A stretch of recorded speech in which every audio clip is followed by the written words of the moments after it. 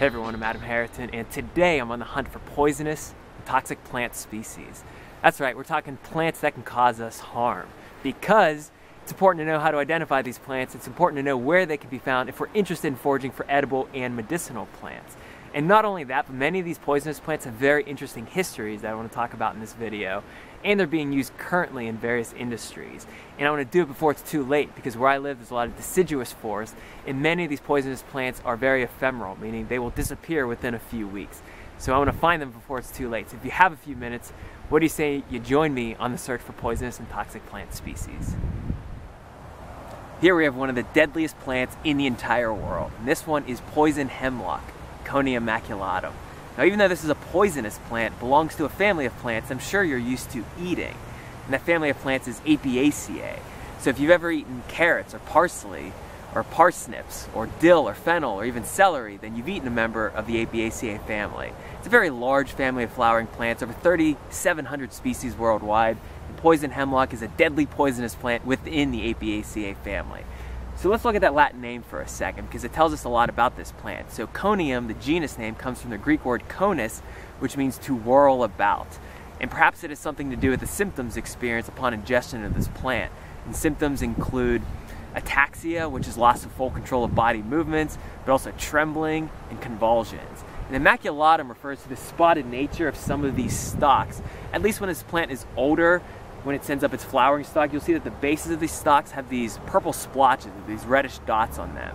And many people say that this is Socrates' blood. Well, why Socrates? Well, one of the most notable deaths attributed to poison hemlock was Socrates. In 399 BC, he was administered juice from poison hemlock, which led to his death within maybe 5 to 6 minutes. So we see that in ancient Greece, many condemned prisoners were given the juice of poison hemlock to kill them. Now, this is a biennial plant, meaning it has a 2-year life cycle. The first year, it lays pretty low to the ground, that's what I'm looking at right now. Then the second year sends up the flowering stalk, and overall this plant can grow to be between 3 to 7 feet tall. And the flowers are produced in white umbels. Now what I'm looking at right now are the dark green leaves. They're very dark green. You'll see that they are compound leaves, so they're divided multiple times, and they're very fern-like and lacy in appearance. Now why is this plant so toxic? Why is it so deadly? Well, that's a loaded question. I don't think we'll ever really know the answer to it. However, we do know the compounds that are associated with the toxicity and what these compounds can do to the human body. So the compounds are known as alkaloids. These are nitrogen-bearing compounds found ubiquitously in the plant kingdom that have physiological effects on biological life forms, including human beings like you and me. And these alkaloids do not have very pleasant effects on the human body. And so some of the alkaloids are known as coniine.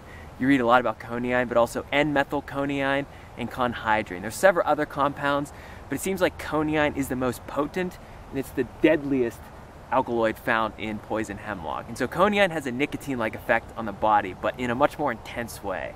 So coniine acts directly on the central nervous system, and ingestion of this plant can lead to trembling, it can lead to rapid respiration, nausea, convulsions, coma, and ultimately death. And death is usually attributed to respiratory paralysis and respiratory failure.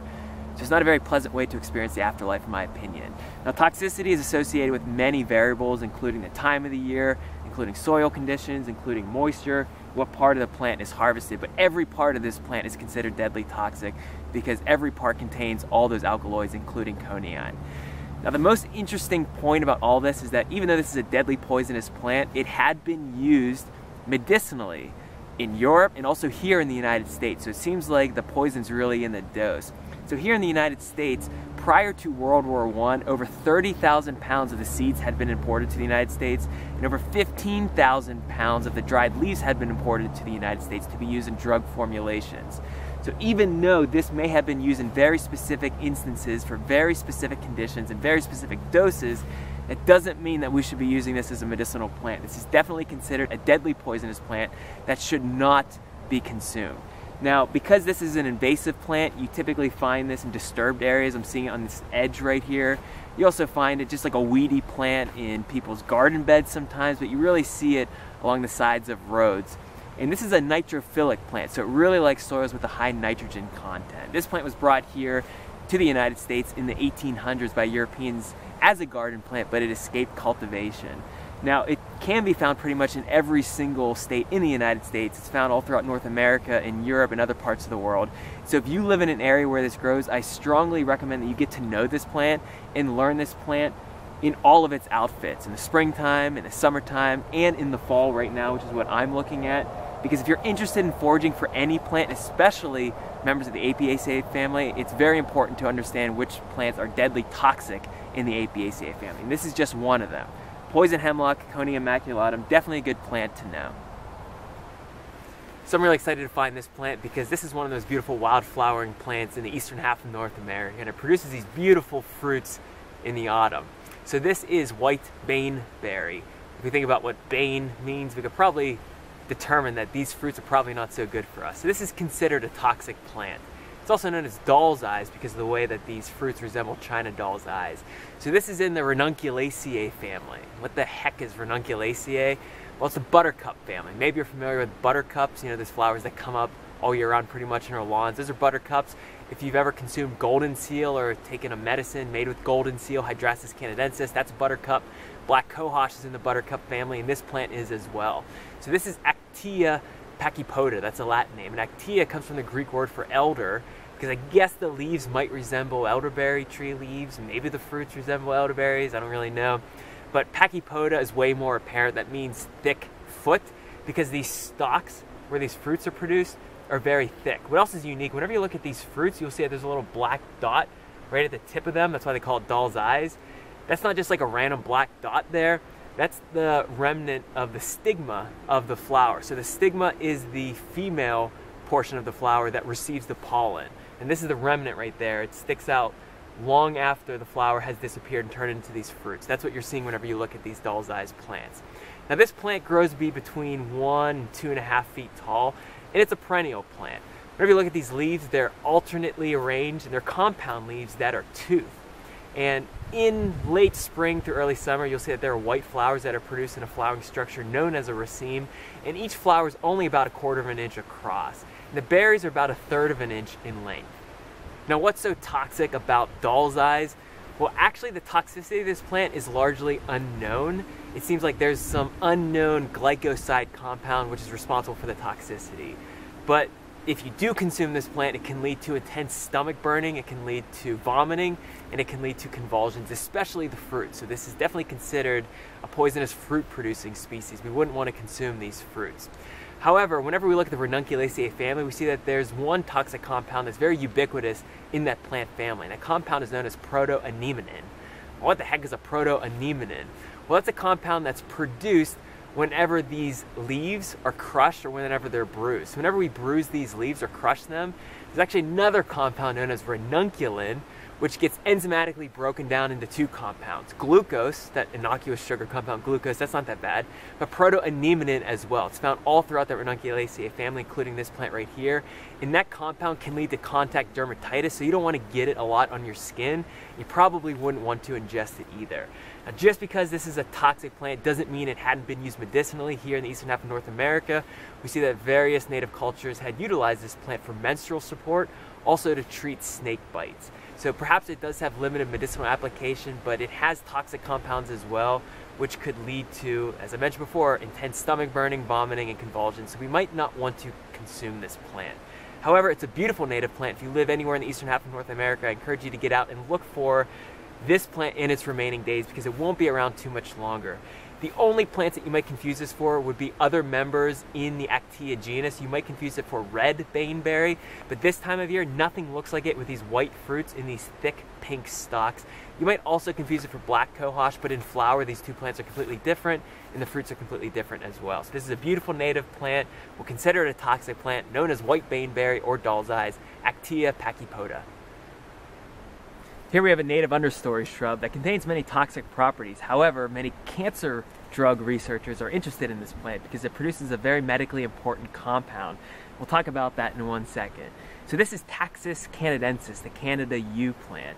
Typically inhabits the northeastern half of the United States and northeastern half of North America, and it's typically found in later successional forests, meaning areas that aren't recently cut over. You're not really seeing it in areas with a lot of red maple trees, a lot of pioneer species.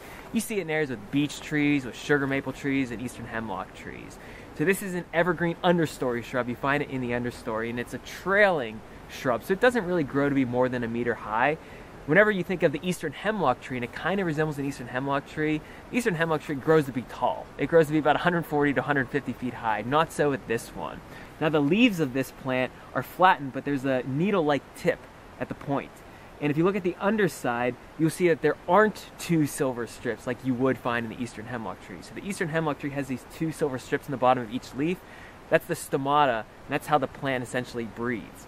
But you don't see it with this plant right here. Now you really don't find the Canada yew plant in areas with high moose population and high deer population, because those animals really like to browse on this foliage and prevent it from thriving.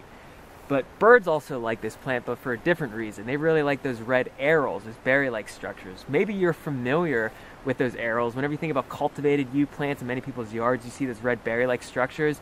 That red aril is the only edible portion of the plant. You do not want to consume that seed that's found within this plant. So this is a conifer. It's a cone-bearing species. Whenever we think of conifers, we think of the trees that produce cones, like pine cones and spruce cones. But where are the cones in this one? Well, I don't see any on this plant, but that aril inside that red fleshy structure is the seed cone, and that aril is essentially a modified scale. It's a single scale covering the cone inside, but it turns into that fleshy structure that can be consumed so long as you do not consume that inner seed.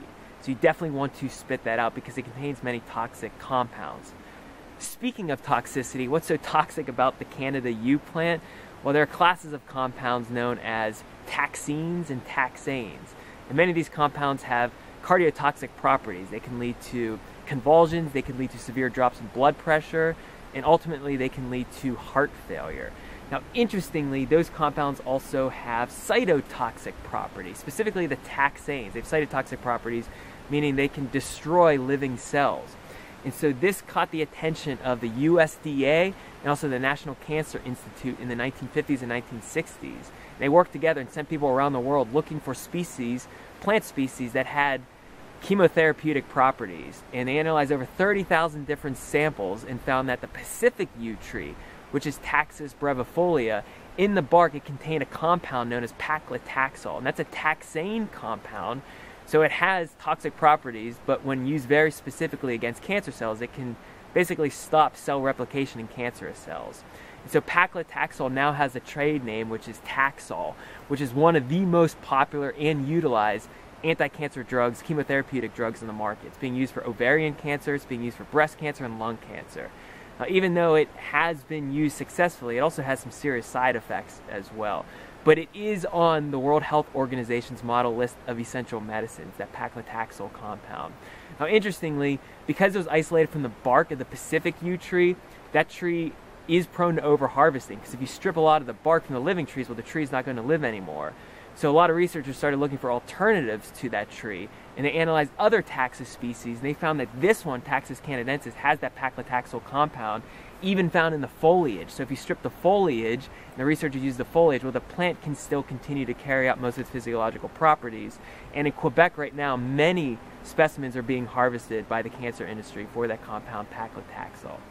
Now, just because this plant has toxic properties, that doesn't mean that this plant hadn't been used for medicinal purposes in the eastern half of North America. We see that multiple cultures prior to European colonization utilized Taxus canadensis. They use the twigs, and they use the leaves as well for medicinal purposes. However, unless you know what you're doing, I would definitely not consume any other portion of this plant save for that red aril whenever you can find it. Just make sure you definitely spit out that seed.